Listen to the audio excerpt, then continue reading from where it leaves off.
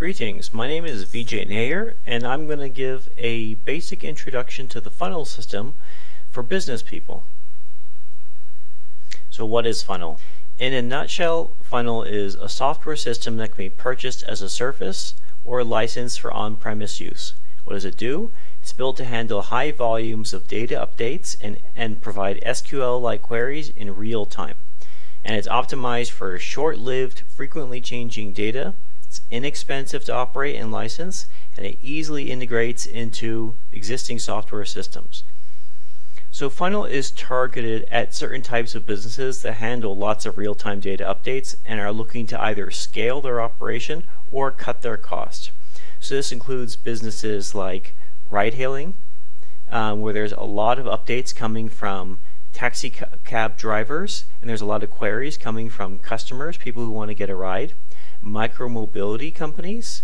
These are companies where the updates are coming from devices that are in the micromobility scooters, vehicles, and cars themselves. And then, of course, the queries also come from customers who are looking to use them. And then tours, expositions, and conventions. This is another use case. This can be situations where you have large crowds of people who are looking for events, and it allows you to, like a tour guide or an event planner, to basically plot information on the map that's updated in real time that people can actually see, or they can post messages and see them in like a geographic way. And it's also useful for things like military and security companies, where you may have multiple security workers or military personnel who are trying to track targets, or they spot targets that are of interest. So to make this a little more detailed, let's take an example company, which we'll talk about a little bit more. We're going to call this company moostertaxi.com, and they have a simple business model. They have two types of users. There's the customer, which has their own app to call a taxi, and then there's the drivers, which have their own version of the app, and they're looking for customers to transport. Now, customers search for taxis based on ever-changing data. So there's not only is the position of the taxi drivers constantly changing, but the needs of the customers and the business is constantly changing. Maybe there's programs that allow business cars and economy cars. Maybe there's programs that put limits on the languages that the driver can speak, or the location in which they operate, that kind of stuff. Then, of course, in this company, the customer requests per second are in the hundreds and still growing. The drivers, their app is emitting a taxi update, which includes a new position and other information every 10 seconds. And so the load is picking up because it doesn't take very many drivers to have a pretty strong load, which becomes a burden on the system. For example, 10,000 drivers are updating once every 10 seconds is already 1,000 updates per second, which is a lot of update and load, especially if you're using a traditional solution based on databases. And then the customer request, they're irregular. They come in peaks and valleys. Maybe Friday night there's a huge spike of requests coming in, as an example. So these are the kinds of problems that Mooster Taxi is facing. So let's talk a little bit about the company and their tech evolution and what happened inside of them. So when their system started, everything was simple. They were able to update, add new features without any real problem. But then complexity slowly grew, bit by bit by bit. There was new customer requests for new features, and the system had to be changed and improved incrementally as the load got bigger and bigger and bigger. Now, a big overhaul of the system was never really done. Incremental changes were permitted, but huge, like, closing of the system for big maintenance work was never done because there was release timetables to keep track of. Your competition doesn't stop.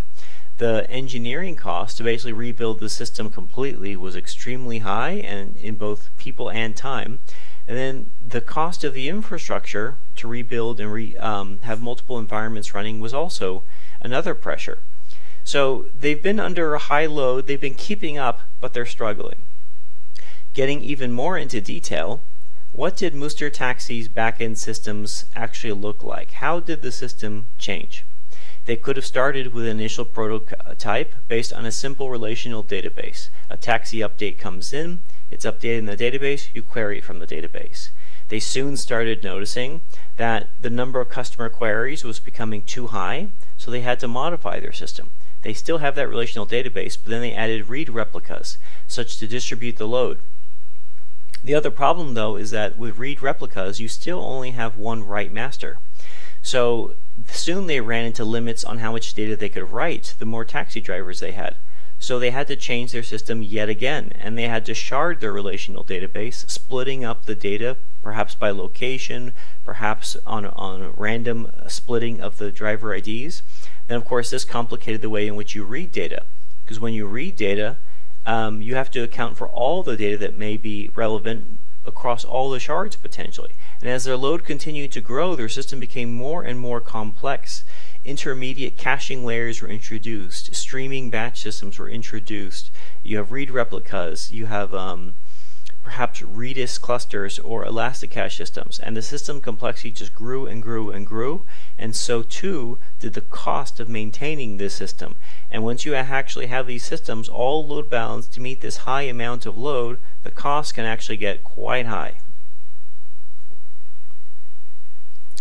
And this is basically what the problems of a business boil down to: time, people, and money. As the system complexity increases, the cost that this has takes many forms. There's the direct infrastructure cost for computers and cloud resources. The nice thing about cloud computing is that it's very easy to set up infrastructure. You don't have to get or install your own machines. Problem is, it's very easy to run up the bill very quickly, as systems require a lot of computational load. Not only that, but to figure out how to make these systems and maintain these systems, you actually have to hire people. And these people aren't cheap. The salaries can be quite high. Not only do you have to have top talent to actually build these systems and figure it out, you still need engineers just to maintain these systems after they build and deal with problems that come up related to load and other things.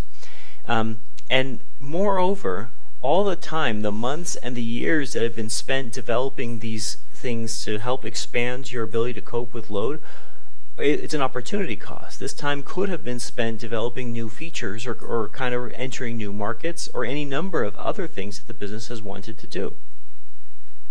So why do these systems get so complicated like this? Mooster Taxi is not an isolated incident. Many real-time data companies are facing the same problem. And part of the reason why these software systems have to get so complicated is they're working around inherent limitations of the systems that they're built on. Most of these systems are built on two major types of software solutions: relational databases like MS SQL, MySQL, and Postgres, and then memory cache systems like Memcache or Redis or Elasticache.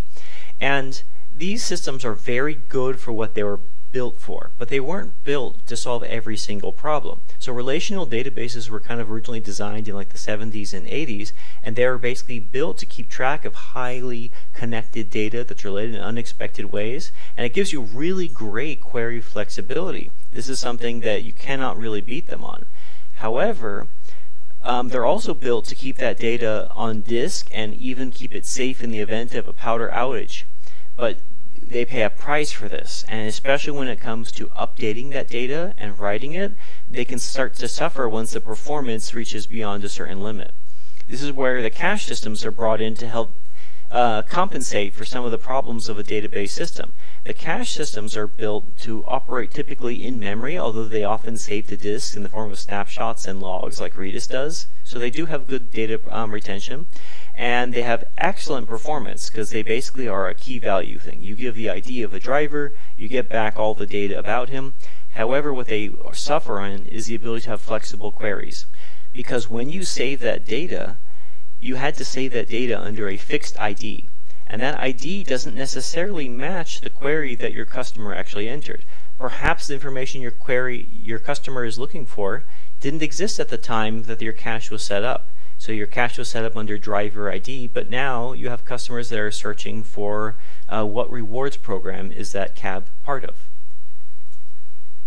So how does Funnel fit into this picture? What can it do to help? So Funnel is a little bit different. It was built specifically to handle these real-time problems. It's a distributed architecture. It's a network native system that's actually built with the high amounts of network load in mind from the very beginning, and it's built very efficiently. It's built using kind of direct to machine compiled code, which gives very good performance results. It gives flexible queries like an SQL system, and it's very easily configurable using JSON data formats. What it basically does is it tries to achieve that marriage of good queries and high performance, but the way it does this is because the persistence of data and the long-term storage of data is treated as kind of as a second class compared to the primary purpose of querying real-time current data. Now, this doesn't mean it's unable to do this, but this data, the archival data, is sent off to the side that you can basically record in a side channel, but the system is really built for keeping up with your real-time data needs cheaply. So how would Funnel integrate into your system? The general flow of information of the Funnel system is you start off by defining your data format. There's an open source format called Apache Avro which you can use, and it's just a JSON document. So you describe basically what does your data look like. In fact, the chances are very high that your data is being transmitted in JSON already, and the conversion is a trivial thing to do. The next thing you do is when you create a Funnel account, you get a secure access token that you use to access the system. This is to prevent other people from basically using your license and getting access to your data. And at this point, the data sources, in this case could be taxi drivers or it could be whatever else you have, they can just start emitting data immediately and start uploading it. That's all you needed to do was upload your schema and it's ready to go. And then other systems like your customer app or anything like that, they can start submitting queries that look very much like SQL, and it starts working immediately. So the integration is actually quite easy. So what kind of queries can it be done? It looks very similar to SQL or Kibana. So here's a simple query on a single attribute of your data. Driver ID is equal to 3. Simple enough, it's pretty clear what that does. Then, because the system is actually built with geographic location in mind, it has this special clause called within. And I could say within 2 kilometers of this latitude longitude coordinate. In this case, it does a geographic search and gives you all the data. In this case, you can combine queries. In this case, I say car type is equal to business and rating is greater than 3.5. So this means both conditions have to be satisfied. Then we have this query down below, which is even more complicated. Let's break it up into pieces. One, you can use parentheses. You can change the order of operations to anything you want. You can basically have subqueries like this. And in this case, we're using OR, which means one or the other condition can be satisfied. So we say rating is greater than 3.5, or the car type is a premium car, one or the other. But in this case, we say combine it with the car type is equal to business. You can reorder the order of evaluation, and you can combine queries in very complex ways to get results. So how would Funnel integrate into my system deployment? Well, you basically have two methods of using Funnel. There's the software as a service method. This is the simplest one to get started with, and in this case, Funnel Labs hosts your service. You get credentials to log in, and then you just enter them. You're able to get a JWT token for your systems to access Funnel, and you're good to go. That's it. The other option is self-hosted deployment. With self-hosted deployment, Funnel lives in your system, and you obtain a license to be able to operate it, and Funnel integrates into your cloud infrastructure, whether it be AWS, Google Cloud Compute, or whatever you have. This has a few advantages because certain parts of Funnel can be disabled when this happens. So if your company is taking care of the secure access to the Funnel system, then you can skip the logic that has to do with JWT tokens and authorization, and you can actually squeeze out higher performance for less resources if you host it yourself. Alright, so let's answer a few questions that come up about Funnel just to get things clear. So, is Funnel applicable to my business? Funnel is made for businesses that deal with real-time data. So if you answer yes to these conditions, Funnel might be of help to you. So do you have high volumes of data that's constantly changing?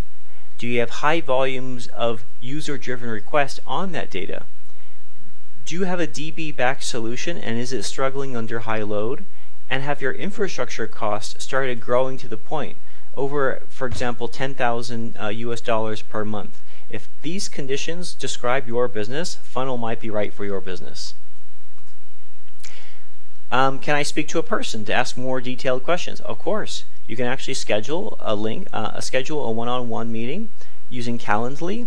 and you can ask any question you want in private. Does Funnel is missing this feature X? Will it have it? Funnel is not written in stone, it's software and it can be easily modified. So if you have a good idea for a feature that you want, just send an email to contact@funnellabs.io. Does Funnel save data updates permanently? No, Funnel is not a database in the traditional sense. However, it does have the way of making this data available for archival purposes. It can be a limited window of raw data available, maybe the last weeks of data, depending on how you want to configure it. Or you can set up a destination to have the data pushed to. It could be a publicly exposed endpoint for your Kafka cluster, or it could be some other mechanism. If you have a specific request for how you want data to be exported, maybe archived to S3 or something like that, please reach out to contact@funnellabs.io and pose your request. How much does Funnel cost? The exact cost will vary with your usage rate, but a company with moderate usage can expect to pay around $1,200 per month. Now that sounds like it could potentially sound like a lot, but actually what it's doing is it's saving a lot of money for your company. So depending on the state of your company and its system, what Funnel is essentially doing is replacing the need for roughly 4 to 8 engineers doing maintenance on a system, and as well as infrastructure costs, which normally under the traditional implementations cost between $10,000 and $100,000 per month. So the cost of Funnel typically represents around 1 to 2% of the savings that your company gets. I have a different problem. Can Funnel help? So this is a question I receive often, where someone has a performance related problem or a cost related problem that's somewhat vaguely connected to Funnel but not exactly there. The answer to that is that the Funnel system simply does what it does. It's an efficient real-time data management solution. However, the company, funnellabs.io, also does do consulting work with a focus on high-performance software. If you have a request for a different project or something custom for your company that you want completed via consulting work, just reach out to contact@funnellabs.io. So I just want to thank you for your time. The company is funnellabs.io. You can ask questions at contact@funnellabs.io or visit our website at https://funnel-labs.io. Have a good day.